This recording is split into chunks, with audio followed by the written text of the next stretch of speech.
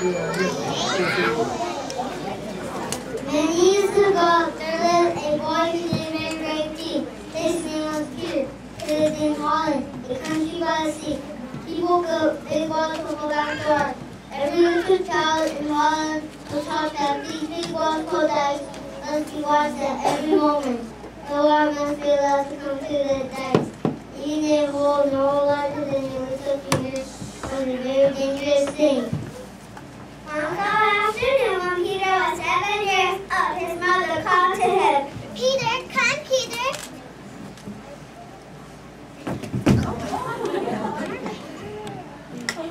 I want you to go across the dike and take this cake to your friend the blind man. If you go quickly, you will be back before dark. Peter was happy to go.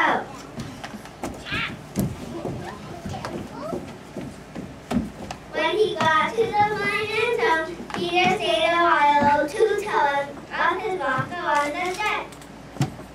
The bright sun, the flowers, and the ships far out at sea. Peter remembered that his mother wanted him to return before dark, so he said goodbye. Goodbye. As he walked along, he noticed how the water beat against the deck like angry waters. Angry waters. Father thinks these waters are angry because we have keeping them out for so long. I'm glad these dikes are strong. If not, all these fields will be covered in water. What would happen to the flowers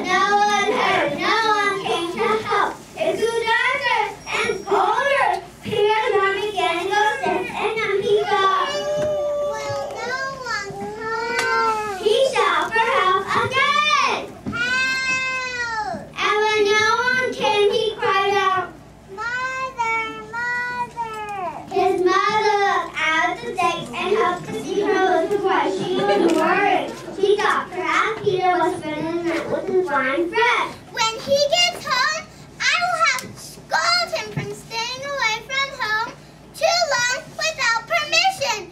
Oh, Peter, where are you? Poor Peter. You'd rather have him home than anywhere else in the world. He cannot let the pizza of his brother and sister in their warm bed, and of his father and mother. The moon and stars looked down on the shivering child. His head was bent and his eyes were closed, but he was not asleep. He held the hand that was holding back the angry waters. Morning came. A man walking along the deck heard a sound. He bent down and saw the shadow below. He called out, What's the matter, boy? Why are you sitting there? Are you hurt? and it was fan with the boy said, I'm keeping the water from coming in. Please get help. the man ran in to get help. People came to fix the dike.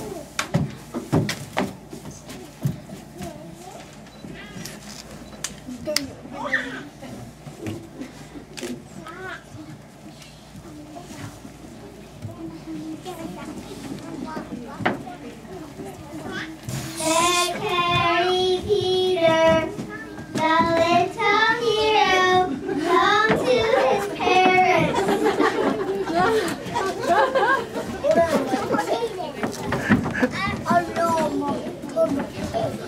Peter, you're home. How were you? I was so worried. I missed you so much. Little actors right there. You're almost gone.